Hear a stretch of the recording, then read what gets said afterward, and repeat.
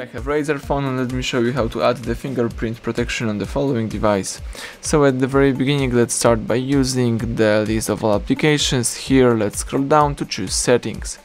Afterwards, let's tap the security and location right here, and here you can use your fingerprint options. So let's tap on fingerprint. Here you've got the instructions, tap next.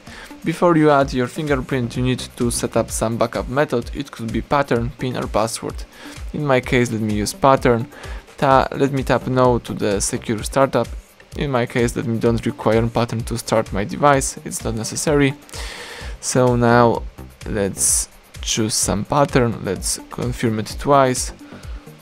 You have to choose the form of notification. You can select show all notification content, hide sensitive notification content, or don't show notifications at all. Let me choose the first one, show all content, tap done.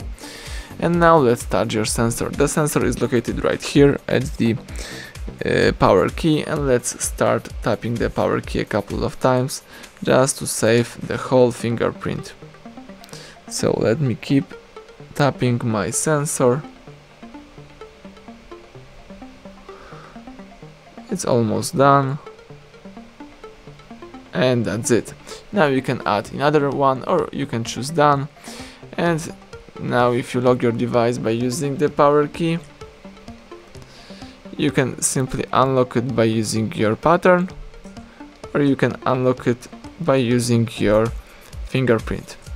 That's it. So everything went well. Thank you for watching. Please subscribe our channel, leave thumbs up under the video.